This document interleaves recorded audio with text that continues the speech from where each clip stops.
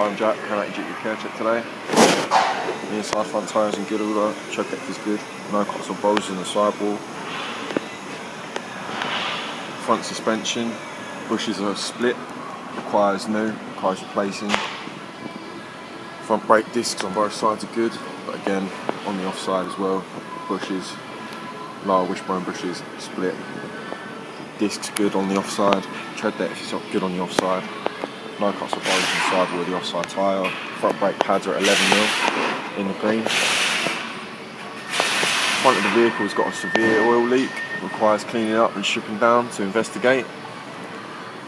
Moving through to the rear of the vehicle, no signs of any leaks in the other middle section of the underside. Exhaust system's looking good. Getting to the rear diff pinion seal is leaking. Also requires maintenance, float maintenance. Near side rear tyre, tread depth is in the amber, slightly low. No cuts or bulges in the sidewall, however. Same with the offside. Tread depth is slightly low. No cuts or bulges in the sidewall. In the amber for the tread depth. Rear suspension is okay on both sides. Same with the discs. The pads are in the red at 2mm. Requires replacing urgently. That concludes your GP care check. Service advisor will contact you shortly.